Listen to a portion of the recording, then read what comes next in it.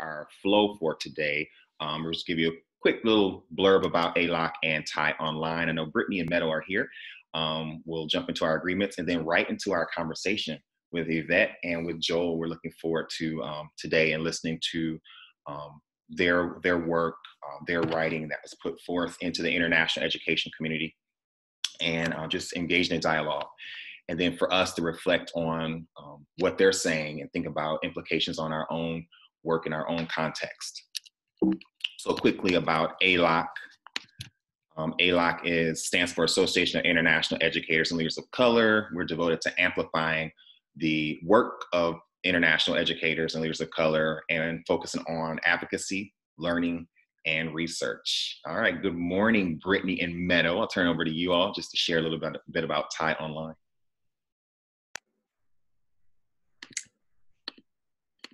Hi, I'm Brittany, and I am part of the International Educator in Thai, and I just wanted to say thank you to Kevin and to everybody for joining us today, and especially to Yvette and to Joel. I just thank you for stepping up and sharing your voices, and also for your incredible perseverance through all this time, really stepping up in our community and calling us all to action. So I'll let you take it from there, but thank you all for participating today. Definitely. Thanks, Brittany. All right, so if you did not see, in June, TIEOnline published Black Lives Matter. It was a series of stories, quotes from Black educators and leaders from around the world. Our big focus with this was to make sure that the conversation persists beyond the written word. And so that is why we're hosting different webinars and discussions centering the voices of Black, Indigenous people of color, those who are allies, co-conspirators from our global community, to highlight that this is work that we all need to do. And again, we thank you for joining us. Also joining us today, which will be our guest moderator along with myself, is Tony Dennis. He just jumped on board. I'll introduce him, and then we'll hop right into our agreements and then into our dialogue with Joel and Yvette. Tony is an entrepreneur, storyteller, and educator, and he's based in Maryland. He has worked in China, South Korea, and Peru, and has experience curating events centered around history, race, and the arts within South Korea and China. So Tony, welcome. Hey, it's good to be here. And just small correction, Tony Deneen. Deneen is my last name. Thank you, sir. Help me out. That's why I was checking these names. Thank you. So Tony Deneen is joining us. I'm still letting some folks in as they are registered. So for us, 2020 has been a call as an international community to engage in conversation and action against COVID and racism.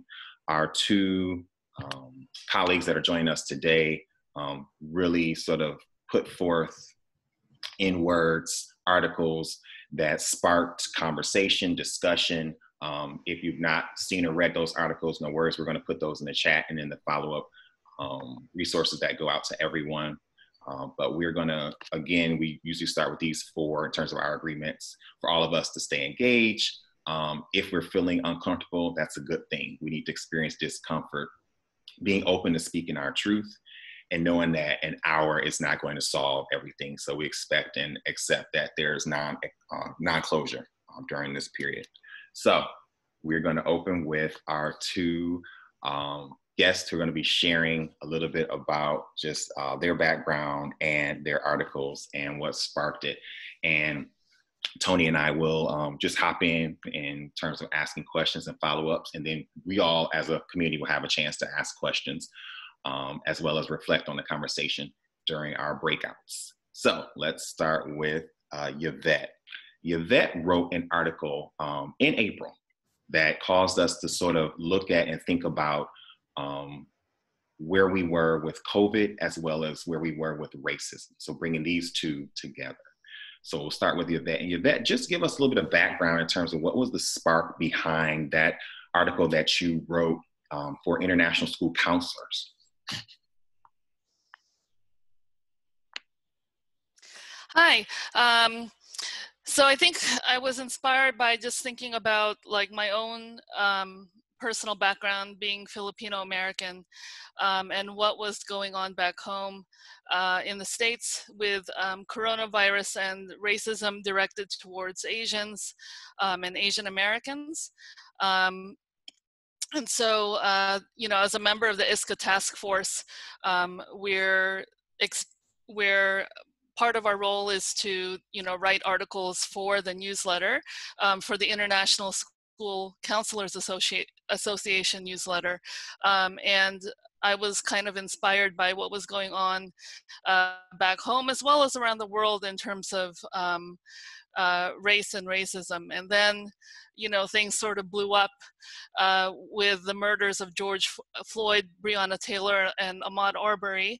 And I was reminded of the work that was done in 2016 by an organization called #Letters for Black Lives, which was started by Asian Americans in the US in terms of reaching out to older generations and explaining the importance of our role as allies in the movement and the benefits that we've received from the work that Black Americans have put forth with the civil rights movement and everything.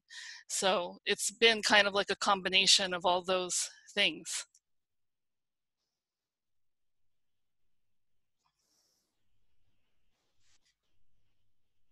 Hello, everybody. I'm Joel, and I go by the pronoun he and him. Thank you so much for joining us today. Going back to the question that Kevin shared with us, and first, I'm based here in Kuala Lumpur in Malaysia. At the very beginning, there's no plan at all. There wasn't any plan to write anything. There was no plan to think about it because I was in a place of comfort. It's comfortable. I've had my first leadership experience in international school. I've been supported by allies, like co-conspirators who have supported me in my move in international schools. And with that particular experience, I felt like I've already sort of broke that kind of ceiling, the metaphorical breaking the ceiling. And so when the recent surge of conversations with in international school on racism, I've been involved in some conversations with alumni in different groups and different schools. And what was really compelling is the experience of children within our international school. And that was the one that really sort of the impetus of that petition that I wrote. I've been also involved in accreditation in many parts, and I recognize and value the power of accreditation in terms of systemically holding international schools accountable. And so going back to that conversation with alumni, where you know that there's so many things that could happen that's our blind spot in our international school, I felt that it is a child protection issue. And that started out the conversation. That started out when I had to go back to my table and develop the petition. And at some point I was scared. You are trying to sort of call out an institution, an organization. But at the same time, I thought about it coming from a place of care, a place of partnership, a place of I'm part of this organization, I'm part of this institution. And if I continue to move on in my career in the era of international education that we are now, the cycle continues. And if we don't break that one, we will continue to have an international school that's built on some of the systemic racism that it's built upon.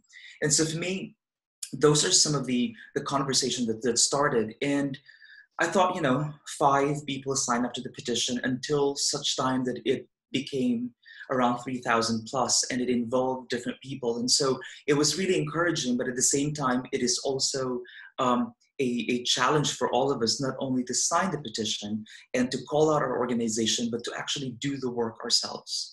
And so we started out talking, and I know that I'm so fortunate to be supported by AIELOC and Diversity Collaborative and TIEOnline when they reached out to talk about it. And so committees were formed in different schools, And my former school, International of Brussels and International of Kuala Lumpur, we sort of had that initial meeting along with Diversity Collaborative and AIELOC.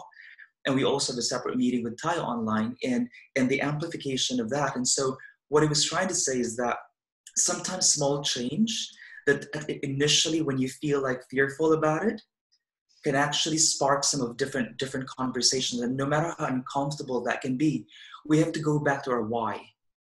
Why does it matter? What are we here for in international school? And it goes back to that whole idea that we are here for our children and we cannot continue perpetuating oppressive systems that have oppressive structures that are isolating, that silence people, that may not be something that will amplify identities of individuals.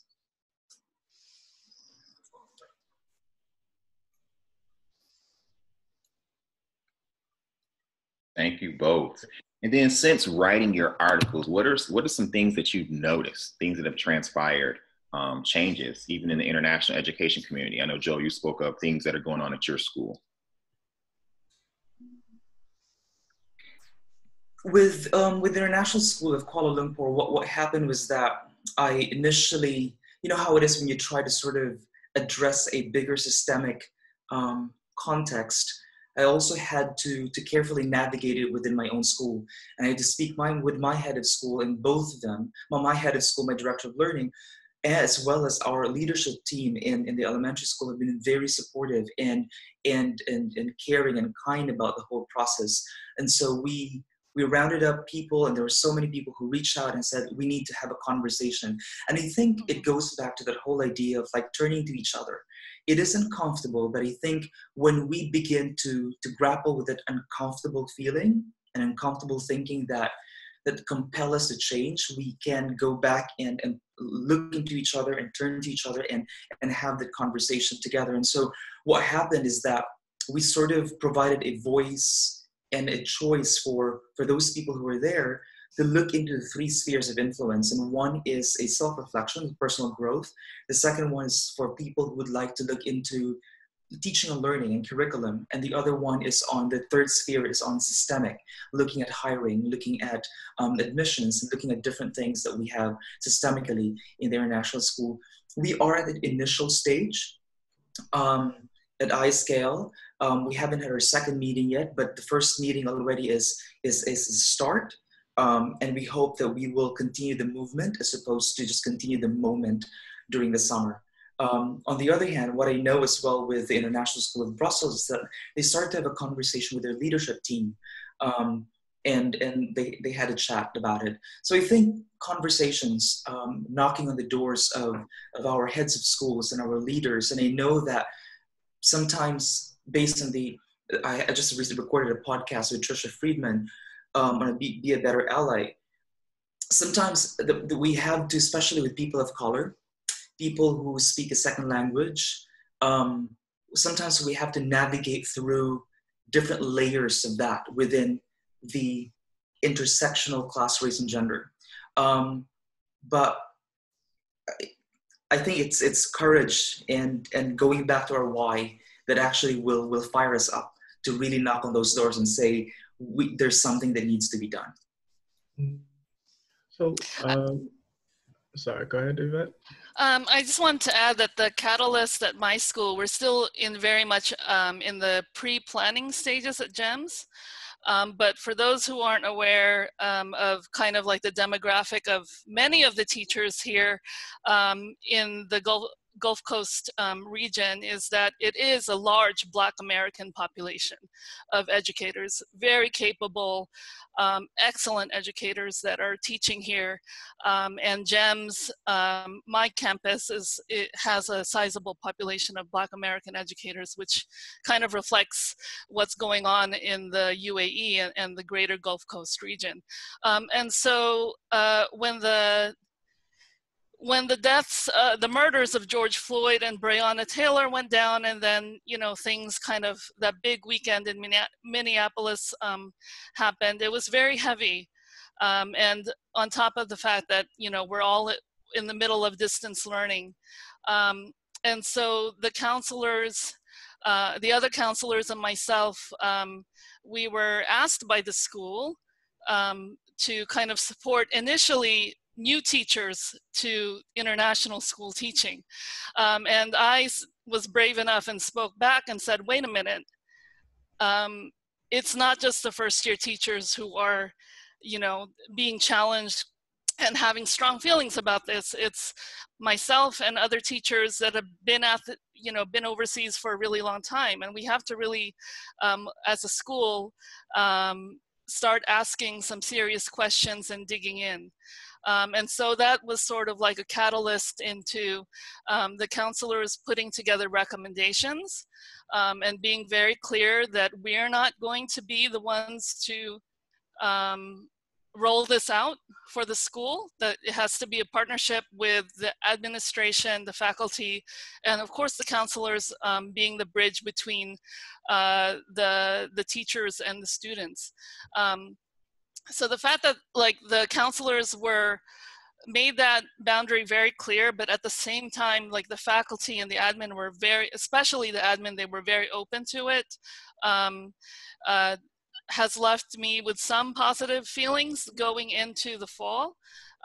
They've made a commitment to hiring an outside consultant, because that was one of our recommendations, is to bring an outside consultant to help us dig into this deeper.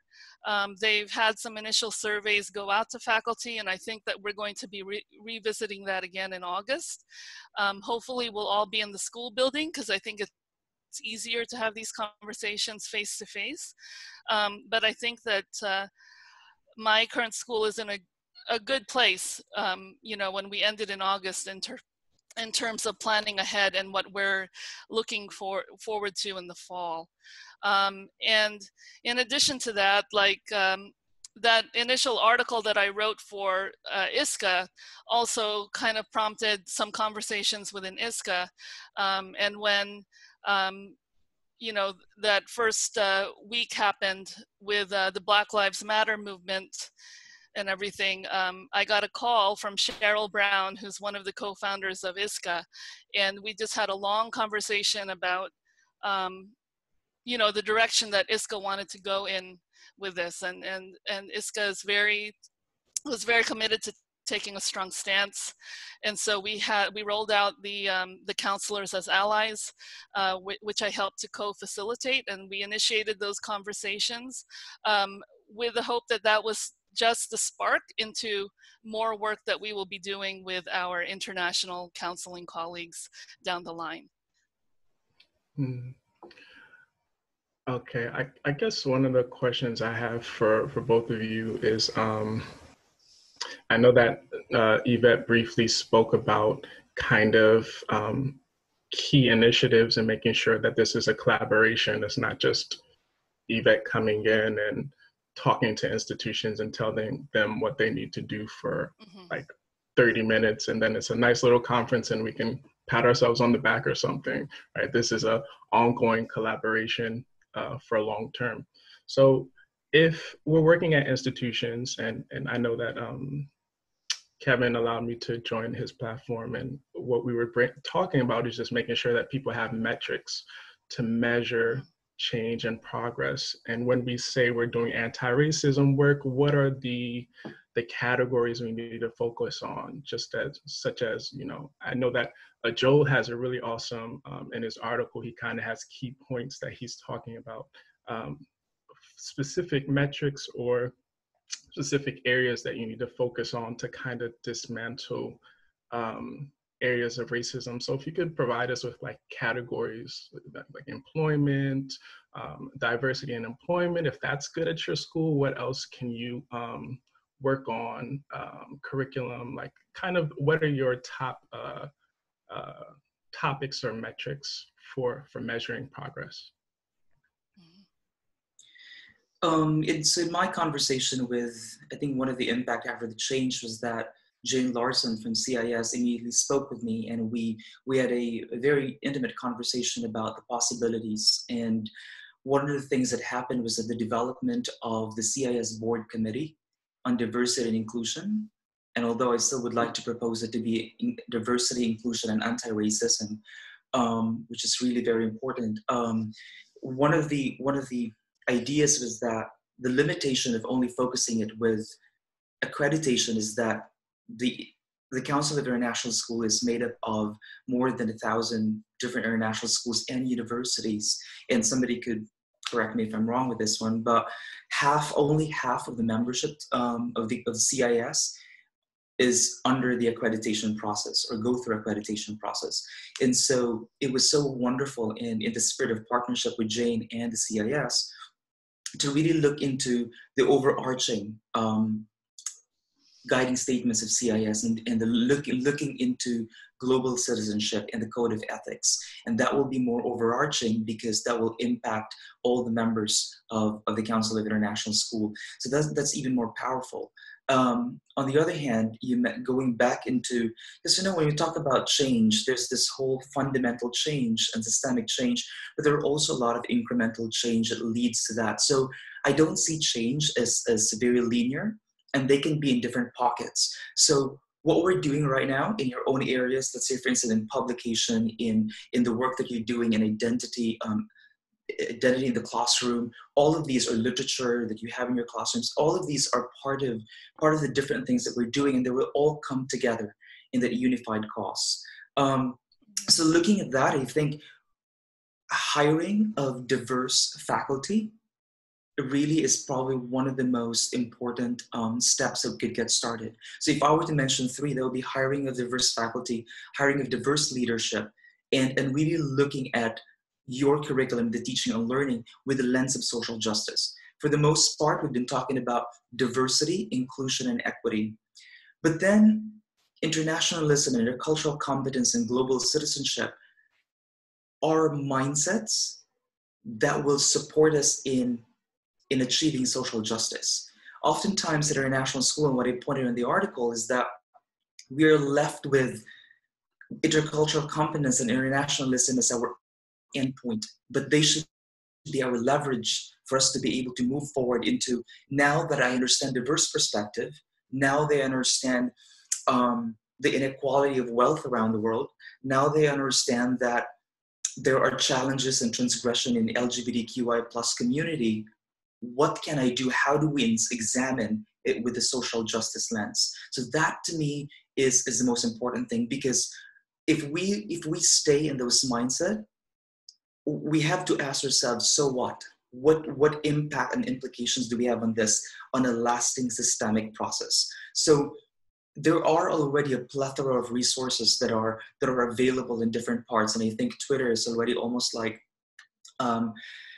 has so many opportunities for that. But I think going beyond the mindset, going beyond global citizenship, and then what are some of those implications? So one of the opportunities that we had very recently is I attended the July Writing Institute with Teachers College, and I shared this one with Yvette and Kevin offline earlier today. Sometimes with our positive intention, and especially because international school is a white, Western, wealthy, privileged community, sometimes there are blind spots, and it's not because it is your personal fault, but it is really for white members of our community. It's a residual in the system.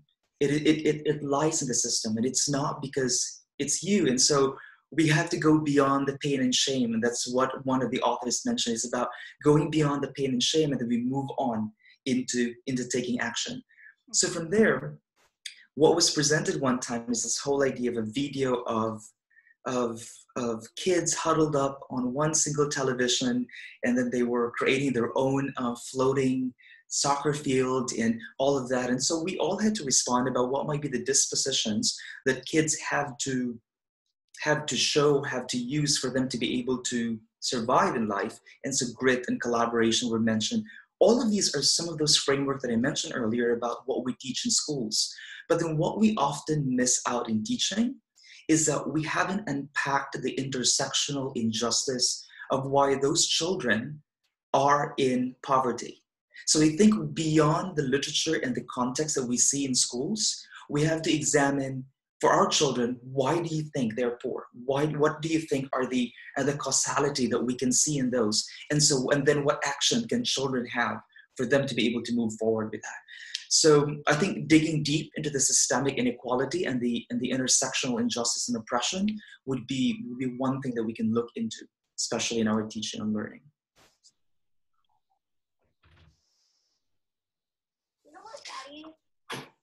Yeah, I actually, Joel and I, our philosophies and approaches to this really do align. We just met today, but I am in alignment with what Joel is saying. I'd like to add also is that I think that part of this really needs to, part of the work, a big part of the work has to be with faculty and with administration and looking at privilege, specifically white privilege, and being able to dig into that and going beyond the shame and blame, but really moving towards an anti-racist mindset. And one of the recommendations that the counselors at GAA at my school have made to admin is that we have affinity groups where, our Black and people of color teachers have the opportunity to have their own forum, but at the same time, white teachers who also identify themselves as white allies have an opportunity to talk amongst themselves as well. And then there will be opportunities for us to come together as a full staff and faculty. The reason why we're pushing for those affinity groups is that I believe that each group does need a safe space to ask questions, to be vulnerable, and that always doesn't happen when we're all together. And so I think, part of that is very important. But that also leads into those conversations model for us and how we speak to our students about it. And our students are really, as we've seen from the Instagram groups of the Black at international school groups that have popped up, my former students who've started the Decolonize International Schools movement, they're already there, so it's a matter of meeting them halfway in a way. The other day, one of my former students, Swai, who co-authored that Decolonize International Schools article and survey, said to me, I feel like I'm so young with all these educators speaking to me. And I said, no, you're not young. You're teaching us. You're doing exactly what we hoped the IB diploma would teach you to do. And so now we get to learn from you. So that was a huge moment of kind of connection where, finally I'm not seeing them as a student anymore, but they are young adults who are showing us and leading us the way. And I think we need to follow their lead a little bit in this case.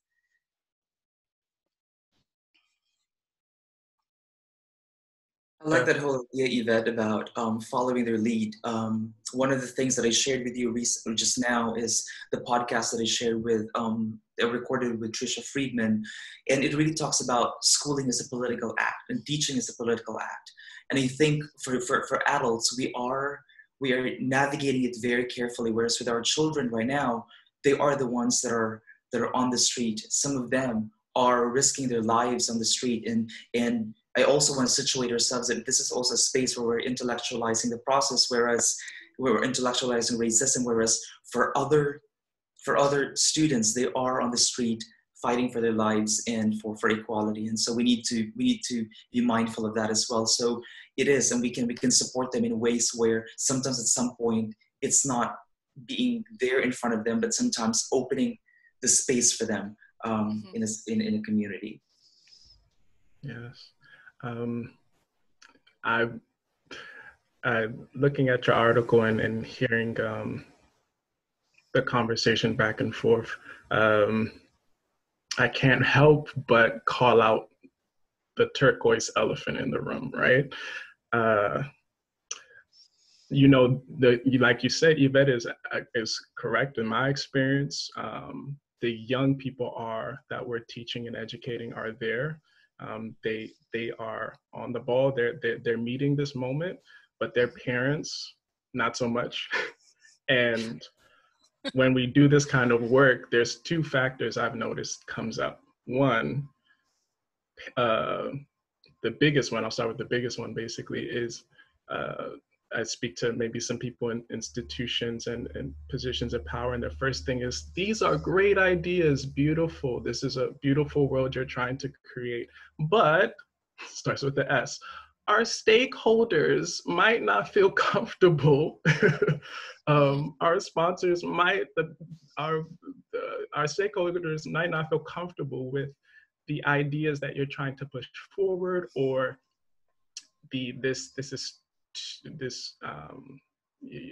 we might not be able to get this through because of our stakeholders or whoever's funding school, especially since we're talking about international schools tend to be on the upper echelon in terms of funding. So what would you say to people who are interested in really there to push the work forward, but they're concerned about budgets? What's going to happen with certain funders? Are they going to feel comfortable with all this diversity? Are they going to feel comfortable with all these changes? What do you say about budget? And also the second elephant in the room, which is parents as well. Sometimes parents are coming from a particular, maybe a homogenous society you're working in.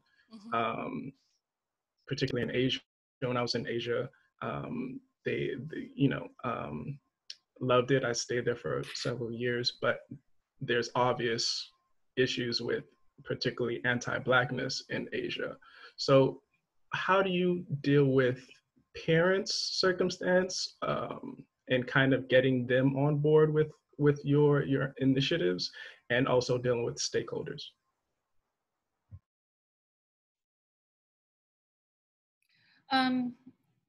Before the end of the school year, we were actually pretty adamant that we get a message out to parents, even with all the craziness of trying to get graduation through and closing out the school year with grades and everything. So we did push out an initial email with resources for parents. I think that as a counseling team, we're planning to have coffee mornings surrounding that topic of, looking at bias and anti-racism. Although we haven't worked out the logistics yet, since we're on summer holiday, but I think that those conversations are definitely coming. It is important to bring the parents on board. I'd be hard pressed to think that any parent will say no to discussing bias and things like that in the classroom. But I do know that, there are some legitimate concerns in terms of how it's rolled out, and they need to be on the ball, on the same page with us from day one in order for it to be successful, for sure. Thanks for the question, Tony. I grapple the same thing with the same question too. On a short answer to it would be, we have a responsibility to educate our parents the way we have a responsibility to educate our students. Transformation of hearts and mind is something that lives and breathes in education. And there are so many changes that already happened in the past, from innovation to the use of technology. We will always have resistance. We will always have people and parents and stakeholders who would say, well, why do we use this? We've always done it this way.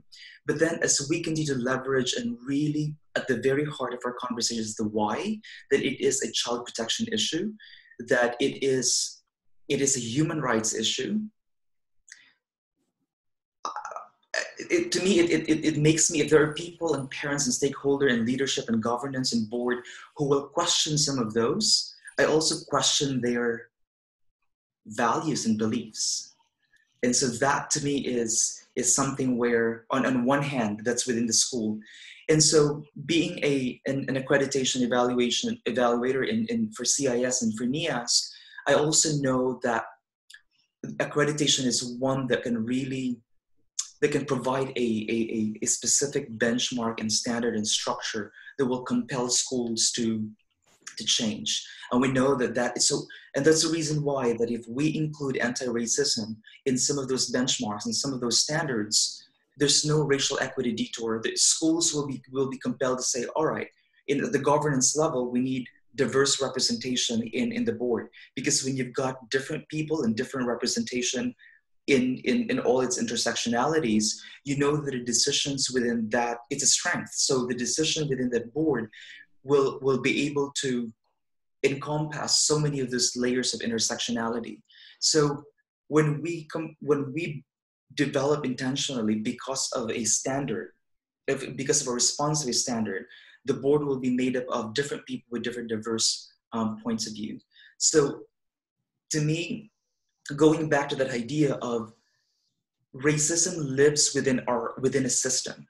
And so we address it as well systemically, so that so as you do that, you narrow the filter. And so there's no excuses and detour that schools can have. It's right there. It's part of our accreditation. It is part of our code of ethics. It's a requirement for membership. And it compels us to do those. So when we have a conversation with parents, the accreditation, evaluation, and report in our self-study becomes a third point for us. So it's not going to be an adversarial. It's not going to be between you and me, but it becomes, here's the accreditation standard, and this is what we're reaching for us to be able to achieve and develop a diverse, equitable, inclusive, and just world.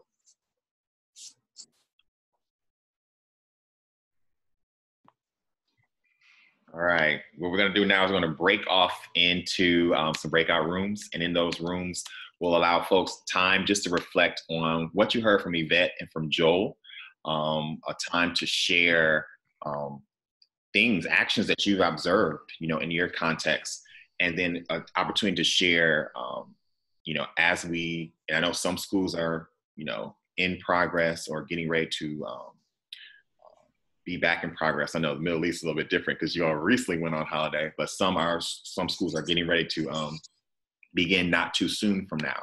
So as you think about what you heard, what you've observed, and then sharing actions that you plan on taking or actions that you have taken. So we'll post those questions and we'll put you into breakout rooms. Those questions will be in the chat. And just so everyone knows, we do not record the breakout rooms.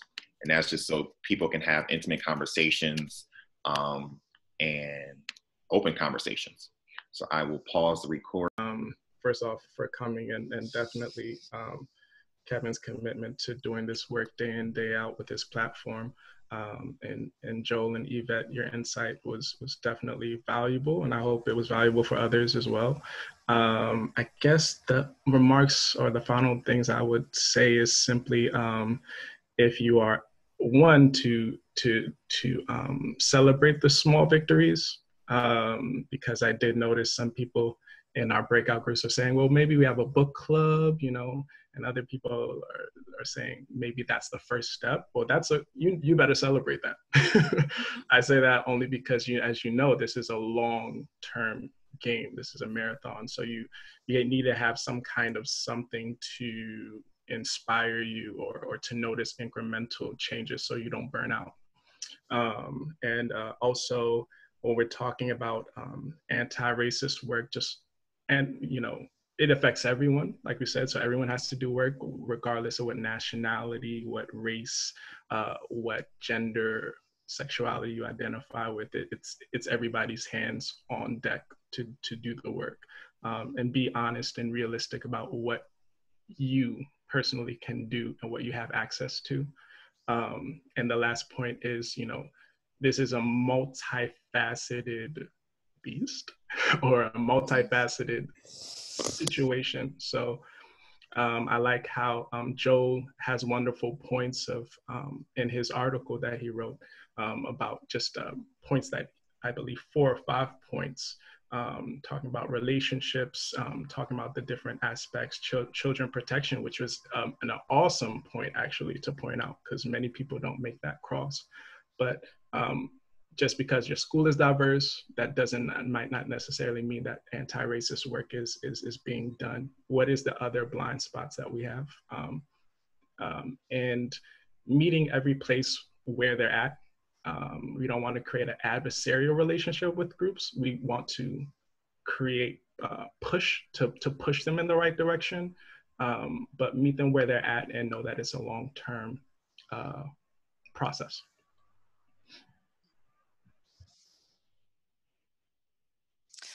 First of all, I wanted to thank everyone for joining. I see a lot of familiar faces and names on the list.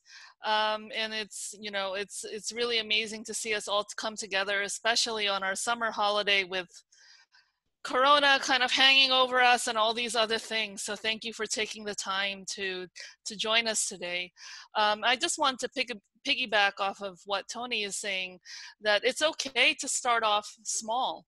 And in fact, that small victory can lead into this domino effect. And that's one of the last thoughts that we talked about in our breakout group today, was that, you know, being okay with starting off small. It could be a, you know, it could be a book club, you know, or it could be just a chat group where you are all checking in on each other and sharing some updates or news or, you know, positive resources, you know, because we're not going to conquer Rome in a day.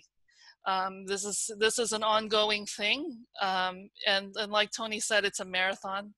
But as a counselor, I remind everyone to please take care of yourselves in this process. And it's okay to take a break. It's okay to, you know, I'm going to be spending my day at the pool on Friday. Now that the pools are finally open here in Abu Dhabi. Give yourselves that opportunity to have a rest, because we are no good to our students come September when we're starting off the school year exhausted. So I hope everyone takes care of themselves and you know, keep doing all the great work that you're all doing already. Thank you. Yeah, to everybody, I just would like to say thanks for all that you are and all that you do, wherever you are in the continuum of growth in your work towards anti-racism. Some of the thoughts that I have just as a parting word is that we go back to our why and the compelling reason why we're doing this work.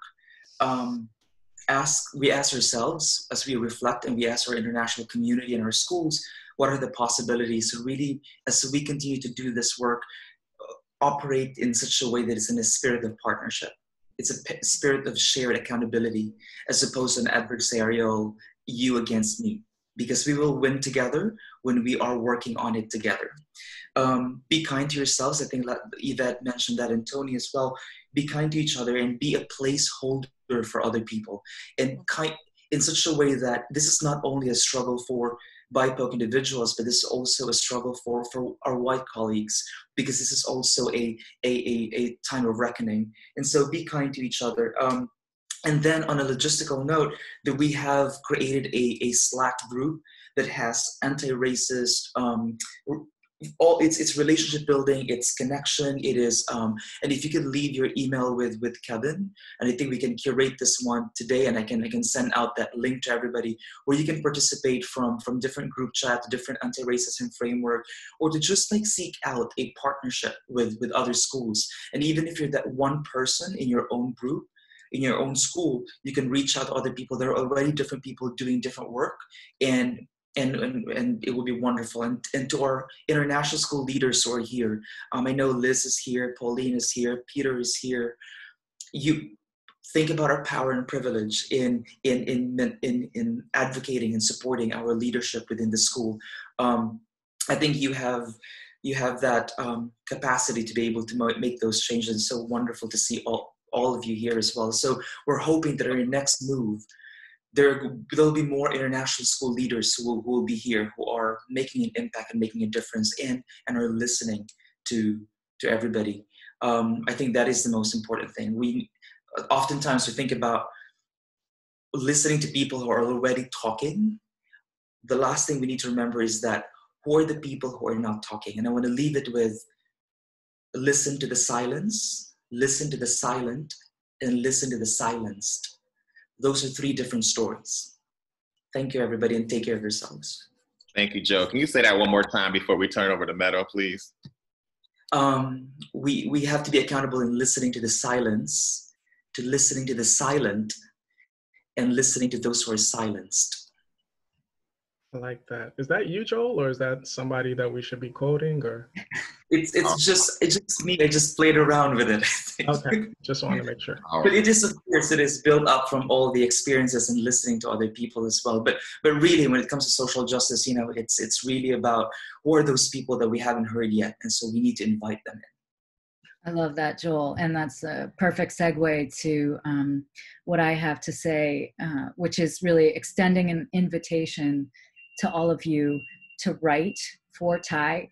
I'm currently preparing the back to school issue, our big fall issue of the print edition of our newspaper. Sorry for the construction noise if you hear it outside.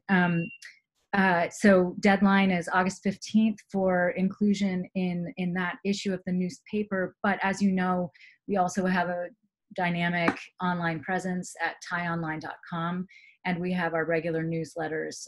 So there is no limit to, you know, the number of voices that we can include. TIE is a reader-driven publication, and we want to hear from all of you. We also want to kind of activate you as folks who, you know, can really work to multiply the voices in that space. So Erica made a great point in our breakout session. We can't forget staff. Staff are vital members of this conversation. So who are the staff members in your communities who have contributions to make to the conversation? And the students. TIE really supports student perspectives. In fact, you know, we're building out more and more space for that. And so, as Yvette was saying, you know, a lot of these students, they're already there. They're teaching us. They're way ahead of us. So please, you know, pass on my email address, editor@tieonline.com.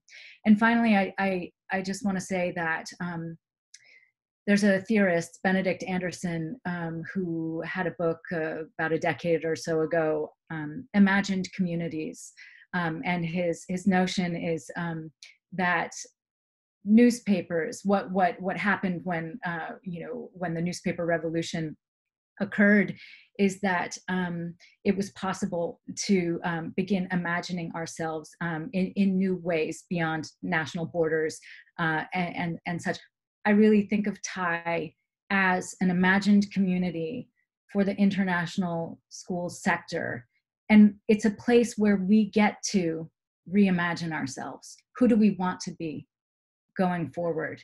And so again, just inviting all of you to be in touch, and thank you for sharing your perspectives, because without you, you know, these conversations, I can't do my job well, honestly. So I'm really relying on all of you. Thank you. Thanks, Kevin, Joel, all of you, Yvette. Thanks. And again, thank you to Brittany, to Meadow, TIEOnline. Thank you to Tony, to Yvette, to Joel. Just acknowledge folks who are in the chat. I want to make sure I do that. Again, we invite you to the commitment to action. Tawana, we agree. We want to make these longer. I know we're always aware of the summer. Peter, thank you. Yep, we're going to be, the next conversation is next week with Nadine Richards, Diversity, Challenges and Opportunities. Let me see. I'm just scrolling down because I'd like to make sure we acknowledge folks who have written ideas. I definitely agree, Tawana and Erica, it's not about just that, but it's about the and, which is why we have acknowledged that COVID and racism and anti-racism work needs to be worked on. Jessica, thank you so much. I agree that it's not seeing the work as extra, that it's integrated. And thank you for being part of the community. We'll send those follow-up Slack resources. Thank you for that feedback about the breakout rooms. We feel like a lot of people have given that feedback of having that small, intimate time. No worries if you missed out. We will send out the link to the recording. These sessions will be recorded and available to everyone. We post them on AIELOC.org under webinars and events. Again, thank each and every one of you for, we know, like it was said, it's your summertime. Thank you for joining us. We usually hang out for some minutes. If you want to hang out with us, feel free. But if you want to chime out, because I know some of you are in different time zones, so we respect that. But thanks again for joining us. We throw on tunes, we hang out. If you want to hang out for a few minutes. But thanks again. And next session will be 29th of July. That'll be up and coming.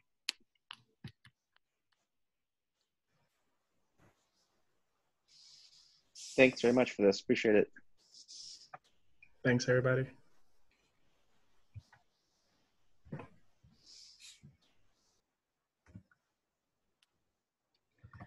Tony, thank you, sir. Yeah, appreciate it. I learned a lot about, or maybe not learn, but like reinforcement, you know, getting that reinforcement.